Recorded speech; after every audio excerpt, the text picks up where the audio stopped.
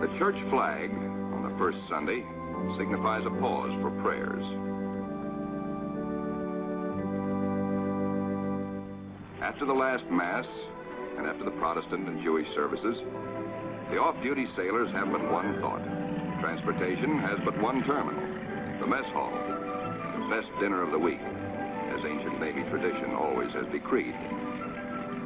Admirals and captains wait their turn in the chow line with the men. Inside, plates are loaded. Roast beef, rich gravy, high mounds of mashed potatoes, flaky pie. Life looks up again. A cigarette, good coffee. 5 miles east of Little America, a seal herd, 500 strong, has its feeding ground amongst pressure ridges and in deep crevasses. Ricky, as a pup, played the game of run, seal, run, and he hasn't forgotten. The seal wallops with his tail. Ricky's 12-year-old teeth are not so good on the slippery, wet hide of the 600-pound Waddell. Mr. Seal decides he's had enough. He scuttles down his escape hatch to the water below. Chow time. The only seals killed are for dog meat, especially good because it insures against scurvy. The pups smell their dinner coming and let their handler plainly know they want it, right now. They're only a few months old and forever hungry. Yet soon they will be pulling more than their weight in the sledge traces. They like their meat red and will fight for it. The flagship flashes word by radio to the carrier Philippine Sea. Base ready, weather suitable. On the carrier, 6 planes, triple checked, are ready for their moment of destiny. Admiral Byrd has given the pilots a final briefing. Everything depends on split-second timing. Pilots, man your planes. No 3,000-foot runway here. Only a scant 300 feet. Jet propulsion is their reliance. Crewmen attach jet containers, 4 to a plane. These JATO bottles are packed with flaming power. In the critical 10 seconds at takeoff, they give the kick-up of 2 added engines.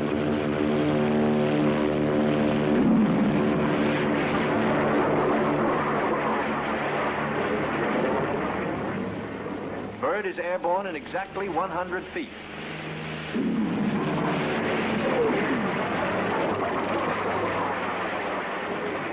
Admiral Byrd and his companion plane will try the 800-mile flight first. The others await his orders. At Little America, cameramen and Admiral Cruzen wait anxiously. There comes Byrd. Cruzen can relax now. Skis work perfectly. The carefully calculated drag of the wheels serves only to shoot up a plume of snow. Byrd greets his son, Dickie Jr. first, here following Dad's footsteps. They watch plane number 2 come in safely. Byrd tells Cruzen, good to be home again. But Cruzen has urgent news. There's a terrific storm brewing, only 10 hours more of safe flying. Byrd radios the carrier. These men are the first ever to fly big planes into the Antarctic.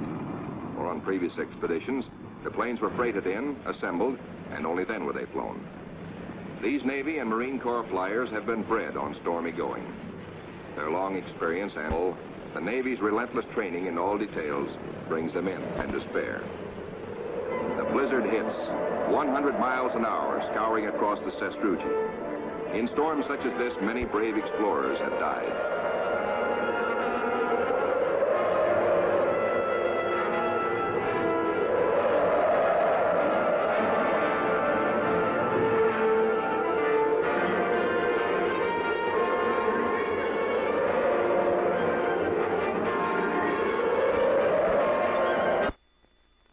Navy airfields. Fuel for the heaters must be hand-dragged, hand-pumped, hand-fed, with the temperature far below freezing. The chow wagon, the never-failing CB tractor, gives the work parties a lift back to the mess tent for hot coffee, food, and warmth. Only the Navy, Marine Corps, Coast Guard, and Army cameramen who made this official record know the price they paid for these blizzard films. They covered the Pacific battles for posterity. This cold day, they froze their withers to make these first films of an Antarctic blizzard. Little America digs out. The planes still stand on the line uninjured. Icicles and snow to be cleared off, but no plane blown away. Lashings held. tent city intact proved out the technique of survival evolved by Byrd in a lifetime of exploration. Not intent when...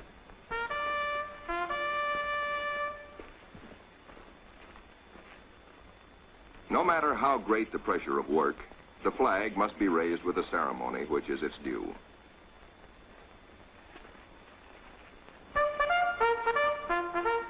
Admiral Byrd declares Little America IV in full operating commission. The Admiral and the party ride Weasels 12 miles south to visit his earliest camp, for the radio towers. Little America I, now 40 feet under the snows of 17 years. And above it, Little America II, 25 feet under the snows fallen since 1935. Captain Boyd, United States Marine Corps, ties on a safety line. While Admiral Byrd and 3 veterans of his previous expeditions watch, Boyd inches his carcass down the old ventilating hatch. It stood 20 feet in the air when it was put up 12 years before. He pokes a stick up as a marker for the main hatch. Now all hands, the Admiral included, will have a chance to go look-see. Below, the old-timers find a lantern that lights at once, and all manner of other gear. For here in Antarctica, there is no decay, no rust, no dust, not even germs. Fruits, vegetables, meats, all good after 17 years. Small wonder Byrd preaches that one day Antarctica may be the world's storehouse to keep the 7 years surplus for the 7 lean years. Byrd, bringing with him the old corn cob he'd forgotten in 1930, comes up last. He meets heavy going, but he makes it the hard way and seems to like it. Aboard the Mount Olympus, the Navy tries out one of the most important experiments assigned the expedition. Can men survive in freezing water? Men from Mars, members of a special underwater demolition team, wear the new cold water rubber survival suit. In contrast to these skylarking youngsters eating ice cream in the ice, men in ordinary clothing are paralyzed in 6 minutes and die very quickly thereafter. Yet these sailors, wearing only underwear beneath their survival suits, stay in half an hour and come up chipper and warm. On the sunny afterdeck of the Mount Olympus, the expedition's prize penguin catch, the big emperors, are living the life of penguin Rileys. They grow 4 feet tall, weigh up to 80 pounds, and are the only creatures who live throughout the year on Antarctica. Eons ago, they flew. In time, their wings evolved into swimming fins. Their deep feathers are the warmest known. Their feet, thick leather-like pads. On these, they lay their single egg and tuck it up within the body feathers for warmth, to hatch it. In captivity, they must have their vitamins. Keeping them alive for the return voyage is quite a problem, for their bloodstreams have no germ resistance. Their necks are ball-bearing. Strangely enough, the smaller captive penguins prefer their fish fillet. They won't eat live fish out of a pail. The rockhopper penguins are the clowns of the Antarctic. 20 inches high, cocky yellow eyebrows, sassy, and forever hungry. As the men find out, they'll eat their weight in fish every 3 days. The gathering of scientific data ranks high in expedition plans.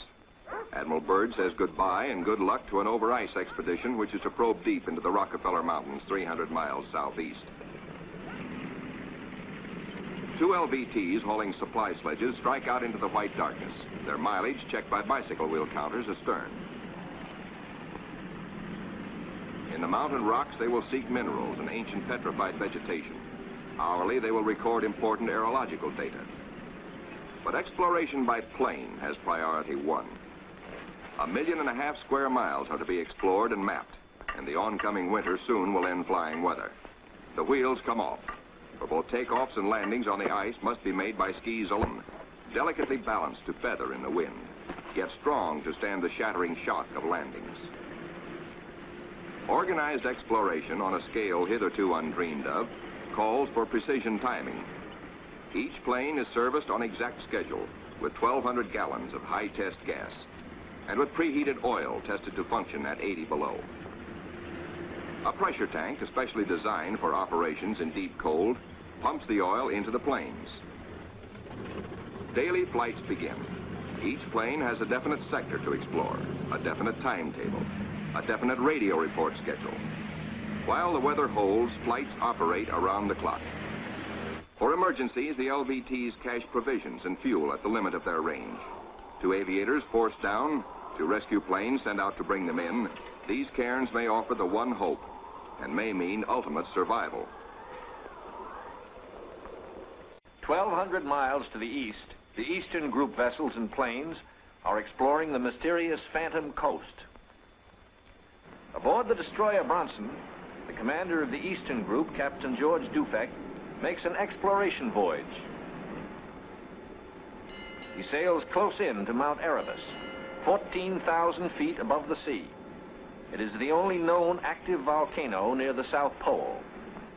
Captain Dufek, his mission accomplished, returns to rendezvous with the seaplane tender Pine Island. Personnel transfers to the destroyer must be made by breeches buoy because of rough seas. This officer would probably prefer a boat. The deep roll and the destroyer's outward flaring bow force the handling crew to wait for the exact moment to haul inboard, lest the man be dashed against the ship's side and killed. It is Captain Dufek's turn next. The line is set higher. The seas run stronger. The ships roll dangerously apart. The line slacks, then snaps taut and breaks. A 50-foot plunge downward. Dufek disappears. Away, lifeboat! Men jump to stations. Lower away. Hurry, hurry. 8 minutes in this icy water means death. Speed is the only hope. The boat sheers clear. Heads out fast to the rescue. Captain Dufek reappears. He has managed to inflate his life jacket.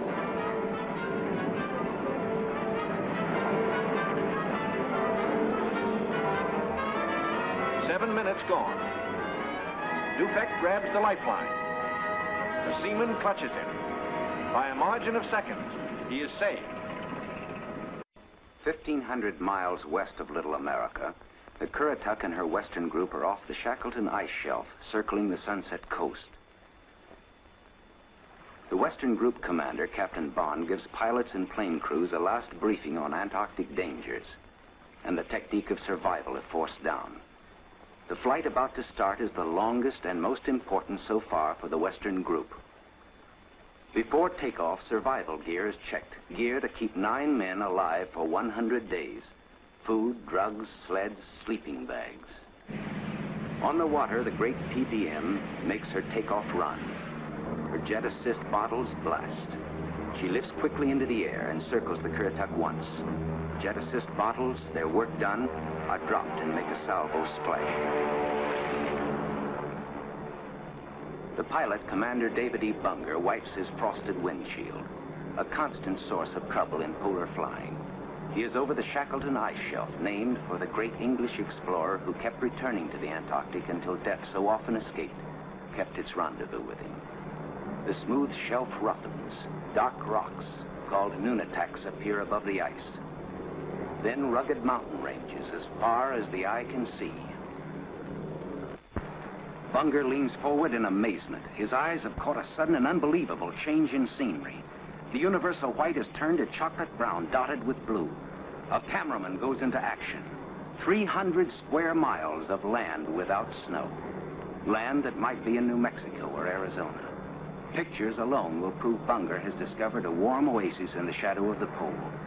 It is for such supreme moments as this that men brave the hardships of exploration. The astounding, undreamed-of fact is that they are over a chain of warm water lakes whose shores, except for small patches, are free of ice and snow. Commander Bunger circles the largest lake in sight, 5 miles long. He comes in to make a landing. Water temperatures must be recorded. Samples taken. He finds the water fresh, the temperature 38 degrees Fahrenheit. On the shores are vast deposits of coal and of minerals of the utmost importance to civilization. Aside from their headline discovery, Bunger and his men have another good reason for hustling home to the Currituck. A long-awaited ceremony is in progress. The whole fleet awaits news of the all-Western Beard Derby. The Currituck skipper, Captain Clark, is judge. His salute of the day is Right corner mustache. Twist. The captain awards prizes to the winners, enlisted men and officers alike, the champions in the first Antarctic Beard Derby. To the most handsome. For the bushiest. To the officer who tried the hardest. To the neatest. To the most unique. To the red all-Currituckian. And to the one with the most sex appeal. At Little America, a warning sounds. The fleet is in sudden danger. It is being frozen in. It may be locked within the Bay of Whales. Here is the treacherous foe. If caught, the ships will be wedged against the barrier, crushed. Here will be the graveyard of the fleet.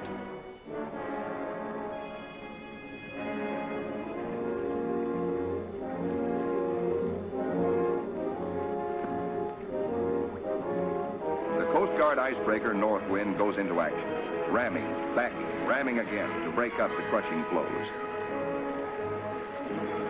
Landing craft work frantically to loosen the ice around the ships so propellers may turn without shearing off.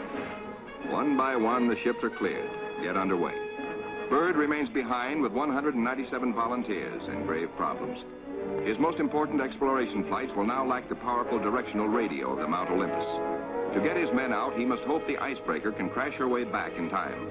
Otherwise, he and his men will be frozen in for the 9 sunless months of the dark, treacherous Antarctic winter. Marooned, Admiral Byrd and his staff plan the big flight to the South Pole and far beyond. This is the culmination, the last mass flight.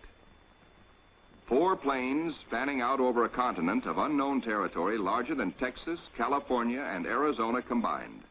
Over freezing wastes without people, without life, without vegetation. Nature's most formidable challenge to man.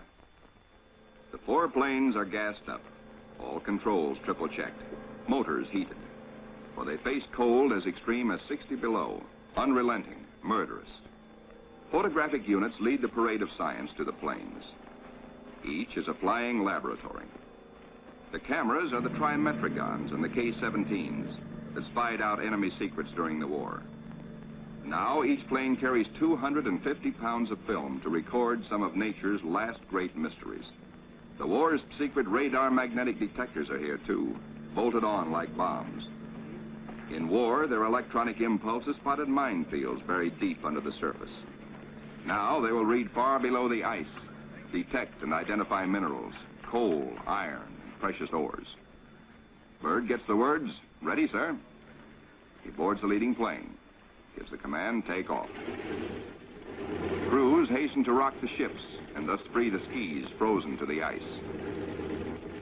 Now all the work that has gone before, the planning, the task of preparing ships, of training men, the perilous voyage through the ice, now all of these investments of time and sometimes of suffering are come into focus.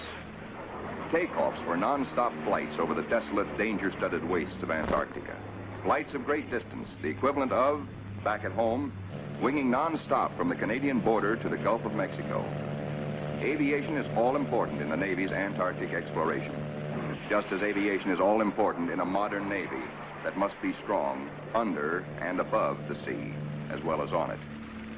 Out over the shelf ice, Byrd leads his 4 planes in the long climb over pressure ridge areas, heading for the polar plateau, 10,000 feet up.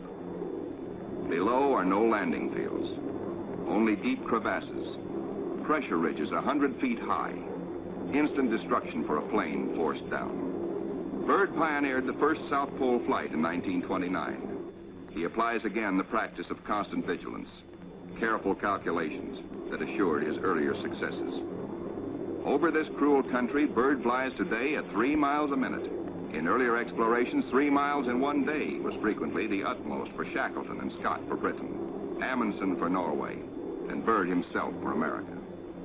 The Beardmore Glacier, 200 miles long, 50 wide.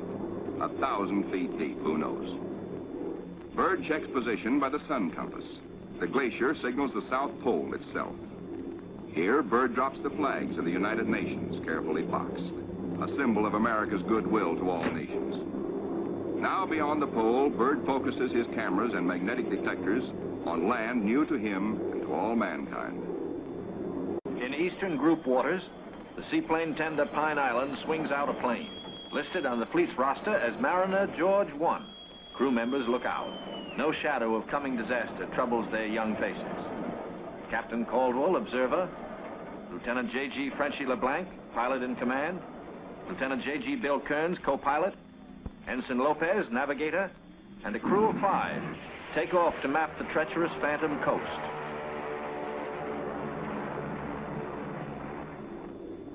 Byrd's planes, deep into the unknown, are the eyes of civilization, recording, evaluating, mapping. Plateaus, mountain ranges, with peaks 20,000 feet above sea level.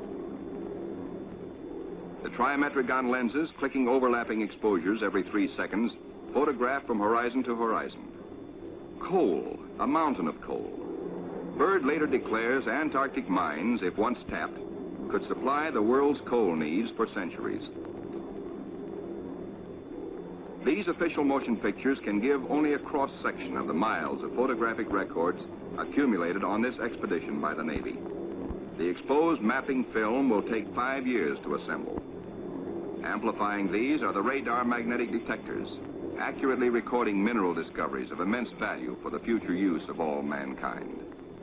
England, Norway, South Africa, Australia, New Zealand, South American countries, and Soviet Russia are claiming Antarctic territory.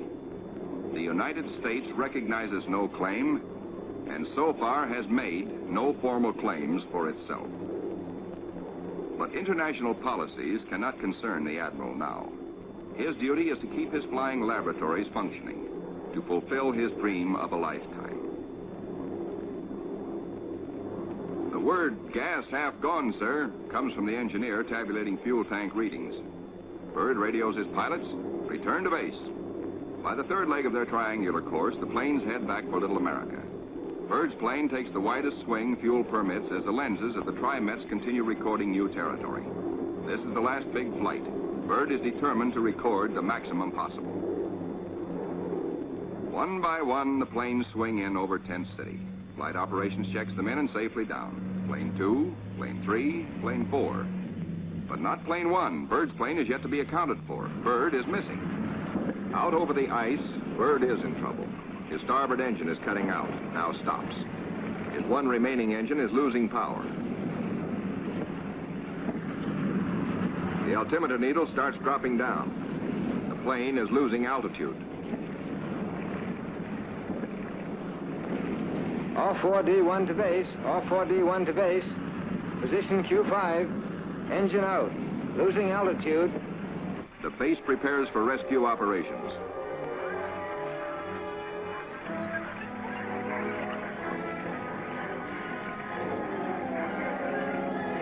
Handicapped by the partial power of one engine, the plane is in jeopardy. Down she drops. The needle drops from 3,000 feet downward, threatening peaks around her. A further drop might mean a crash. Only one hope: reduce the load, lighten her at once. Maybe that way, maybe if enough weight goes, maybe she will hold. Already the mountains are above. She is deep in the valley, deep in the shadow of disaster. The needle drops downward from 1,700 feet. Jettison all gear.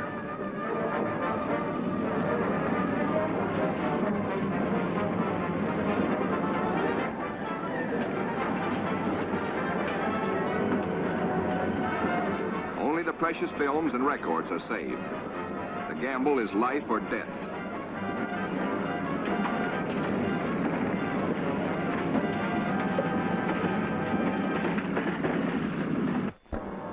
The altimeter levels off at around 900 feet.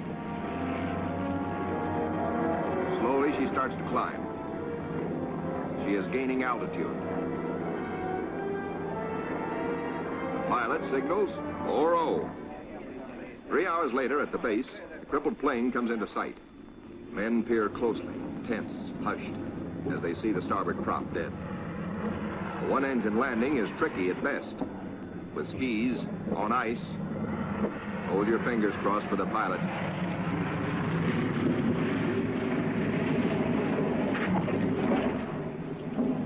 Safe, safe, good going. The greatest exploration flight of all history has ended in success. The flight beyond the South Pole. The flight beyond imagination. But over the Pine Island with the Eastern Group is the shadow of tragedy. Captain Dufek flashes the word by radio. To Eastern Task Group. From Task Group Commander, Mariner George 1 overdue. This group commence standard search and rescue operations immediately. Grim men with grave news from Captain Dufek. No time now for jubilation over his own escape. No mood for rejoicing. Byrd knows better than any man the tragic import of the message. In the freezing danger of the Antarctic, seconds are hours. Minutes are days. Every resource of the expedition must be mobilized instantly. All planes must take the air. All men stand alert for emergency duty. Over the ice pack, above the open sea, across the barrier. Mariner George 1 is down with men. No radio signals coming through. That means a crash.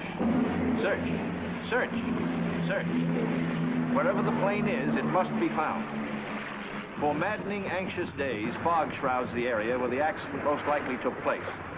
Men are frantic, yet daily at their own request, at their urging, in fact, the crew of the Pine Island gathers for prayer service. On the 13th day, the weather breaks clear. Dufek sends another PBM into the area heretofore shrouded in fog. At last, in clear visibility, the pilots and men scan water and pack ice along the Phantom Coast. Wherever they are, the 9 men of the George 1 have been lost almost 2 weeks. Hope is thin. 5 hours out, Commander Howell, the pilot, spots smoke. A signal fire. Some are alive down there. How badly hurt? How many live? The George 1 smashed. The wreckage scattered, some of it burned. And a message on the wing. Lopez, Henderson, Williams, dead. No seaplane can land on the ice. Can the survivors reach open water? Howell must drop a message. We'll land Barrier's Edge 10 miles north. We'll drop flags to mark trail. If you can walk it, form circle. If not, form line. Howell knows the gravity of the decision Captain Caldwell must reach. But if the men can walk, a day may be saved. A precious day for the engine. Howell flashes the news.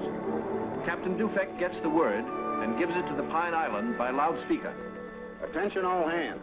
This is the Task Group Commander speaking. Mariner George 1 has been sighted.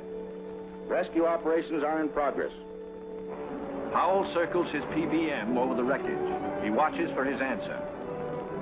The huddle of men breaks apart. They've reached a decision. It's a circle. They'll try the 10-mile trek to board the PBM at the water's edge. Howell's crew have the relief gear ready now for the men below. Cargo chutes float the heavy packages down. First aid boxes, rations, skis, blankets. For men hungry, cold, hurt, and losing hope, the chutes are as lovely as shining stars. Symbols of life restored, of return to families who've been waiting and praying. Now to mark the trail. The PBM's crew have hundreds of flags, each weighted to land and stay upright. If fog should again close in on this desolate coast, there must be no second disaster, no wandering from the road to rescue. The survivors follow the trail markers. 5 able to walk, 1 on a sled, 10 miles to go. These men are marching out of the shadow of death into the sunshine of life. Aboard the rescue plane, ready to leave the barrier edge, the survivors, 6 thankful men, jerk out their story in bits and flashes. How Henderson, Lopez, and Williams died in the crash and explosion when they smashed up in milk bowl visibility. How they found scattered cans of food, a stove, and fuel to keep it going, and 1 tube of sulfur tablets, just enough to keep Frenchy LeBlanc, their gravely injured pilot, barely alive. Proudly, they tell how Captain Caldwell consulted them all in dividing their little food, how he kept watch, inspired their faith, and how they prayed, as men always do, when there is no other hope but prayer. Bill Kearns, co-pilot, grins hello. First off is Frenchy LeBlanc. Corpsmen carry him tenderly in a Stoke stretcher. Moore and Robbins pulled him out of the blazing nose of the plane, but his back, hands, and face suffered third-degree burns, and in the Gethsemane of waiting for rescue, both legs were frozen to the knees. Amputation is inevitable, but he will live. The ship's company of the Pine Island greets their skipper, Captain Caldwell, observer on the flight.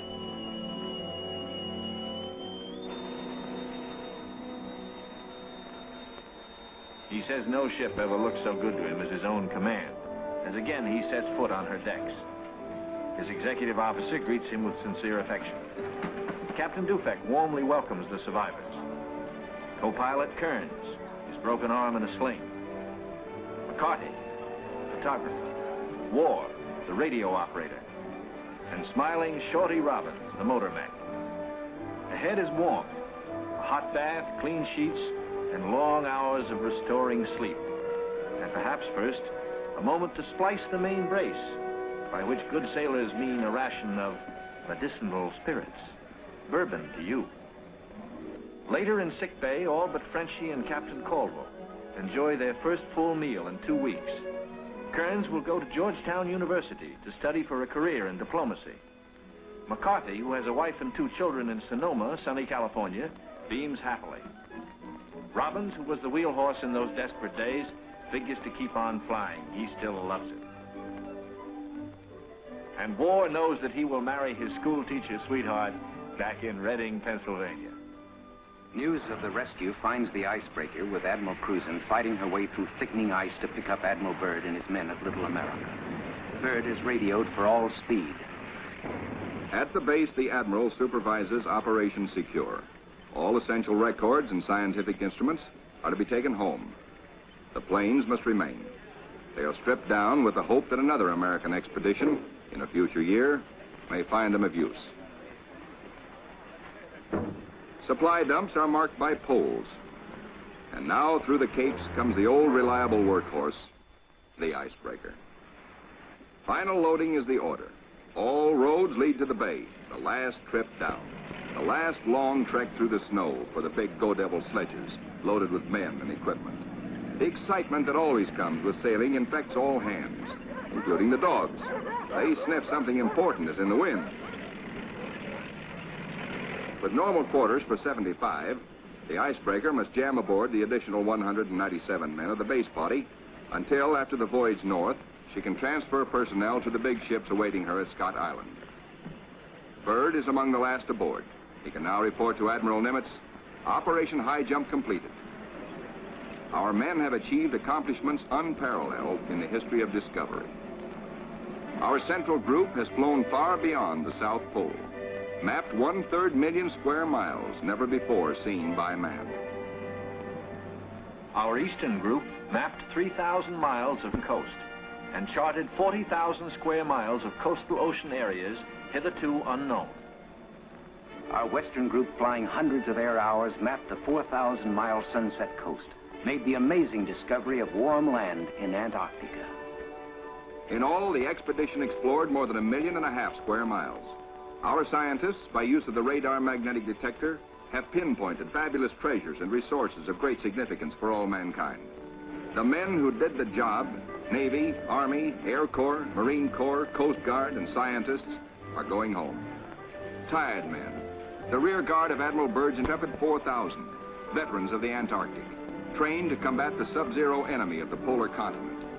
They're going home to their mothers, sweethearts, wives, children, strong in the knowledge that they have met the Antarctic's heaviest battalions and conquered them. This is to be their lifelong reward, this knowledge and the Navy's highest commendation. Well done.